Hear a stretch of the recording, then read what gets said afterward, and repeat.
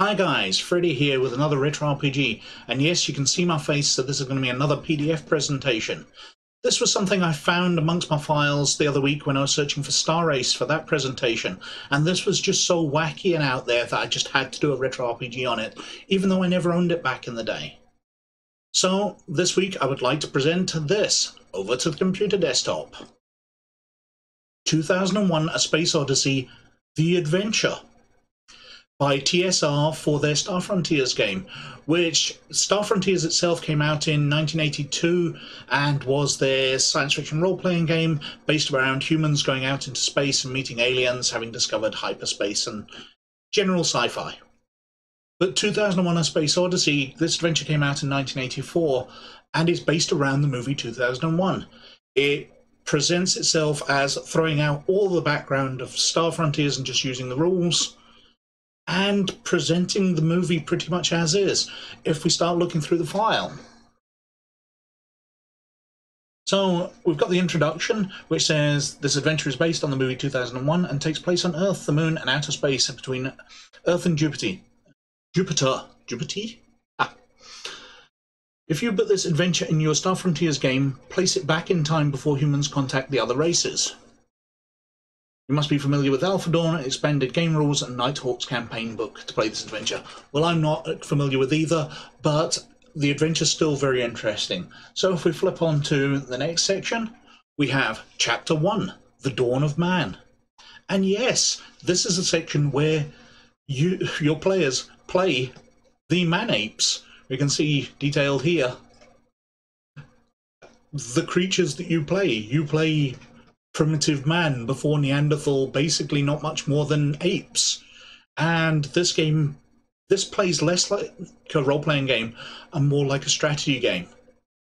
The GM has a map and you go around and you explore it, and you can travel a certain number of squares per turn depending on your stamina, and you've got healing and all this sort of stuff.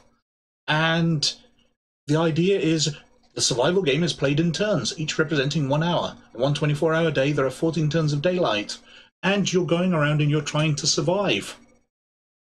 You've got combat, you fight other tribes of apes, you find a body of water, etc. You try and take over the world.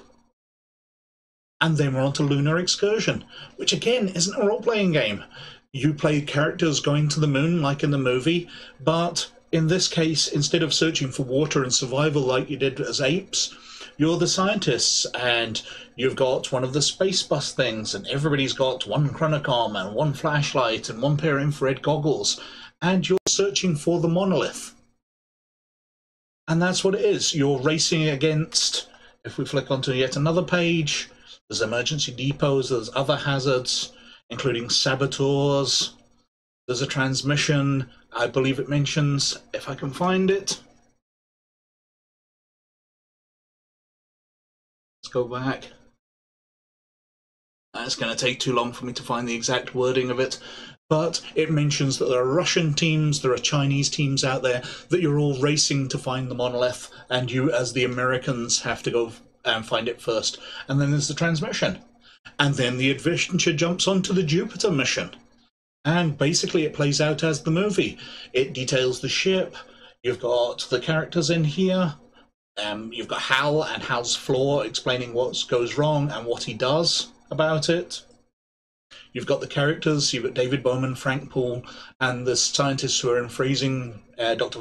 Victor Kaminsky, William Hunter, and Peter Whitehead.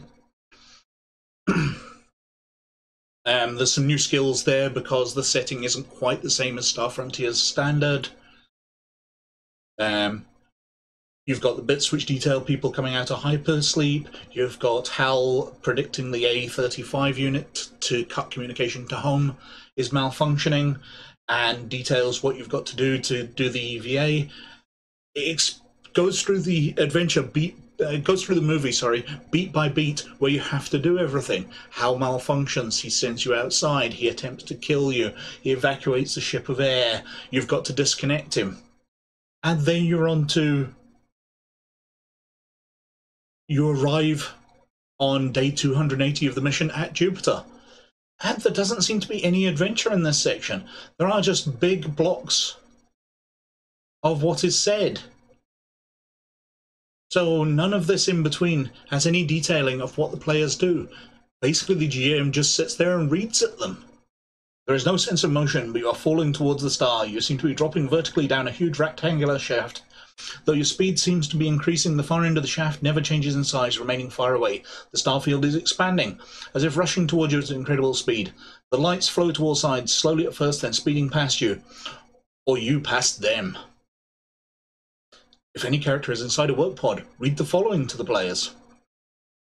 Space is not the only thing involved here. Something is happening to the clock on your instrument panel. Seconds are passing with ever-increasing slowness, as if all time itself was coming to a stop. At last, the seconds counter stops, frozen between two numbers. Continue with the following for all players. And then you read through these for characters in work pods. Continue reading the next text. So you've got this big block of text. Then 4.3, continue reading this to the players. And then we go on to the next page. It's destination. It tells you what happens. You've made your choice for better or worse. There's no real adventure at the end. There's a couple of sort of strategy bits. We see the maps here for the valley that the people are fighting over. And then we've got... Oh, I clicked back there. You know, a map of the moon and when you're researching and trying to find the monolith. And then we've got a map of Discovery towards the end. And that's it. So there's two kind of strategy games, then an adventure where you've got to do exactly what it does in the movie, and then lots of text to read out to the players. A very strange adventure. And obviously successful enough, or they spent enough money that they released a sequel. They did 2010 Odyssey 2, The Adventure. And this is a bit more like a real adventure, I have to say. There's more things which can happen in this. You detail the Leonov and the journey to Jupiter, the aerobraking, and the crew have a chance of doing stuff, salvaging the Discovery,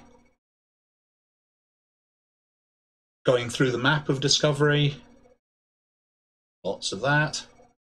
We've got something here where if the Dr. Chandra character fails one of his skill checks while repairing HAL, HAL gets revenge on the players, cuts powers in the circuit breakers, and oh, how they disconnect him again, sorry, that is. But he attempts to stop the players.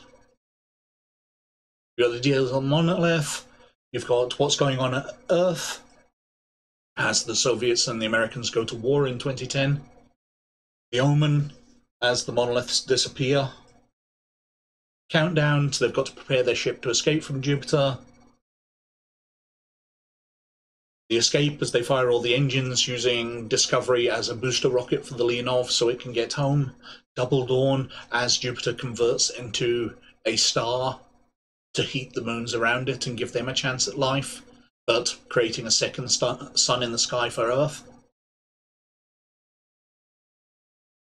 Europa, you've got the bits where you probe Europa and you can find out about the life on it.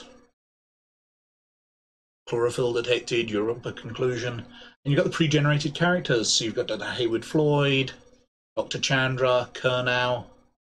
You've got the map of the Leonov and the Discovery.